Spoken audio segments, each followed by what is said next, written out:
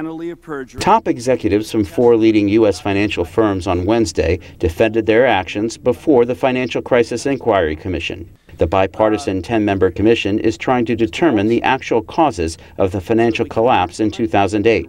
Commission Chairman Phil Angelidis. If we ignore history, we're doomed to bail it out again.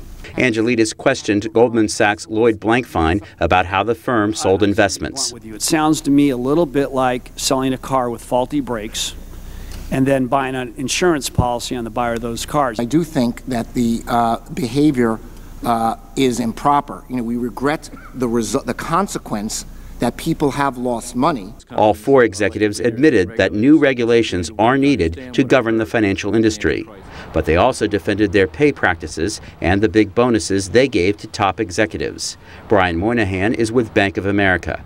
We believe our 300,000 employees are a valuable part of our future, and we need to pay them competitively to ensure that we can keep them so they can help our clients.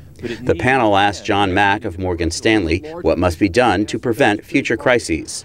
He said consolidating industry regulation would be a step in the right direction. I would like to see a kind of a head regulator, not just here in the U.S., but tied to other regulators across the world in a global economy.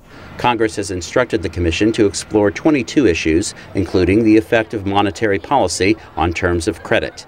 Robert Raffaele, VOA News.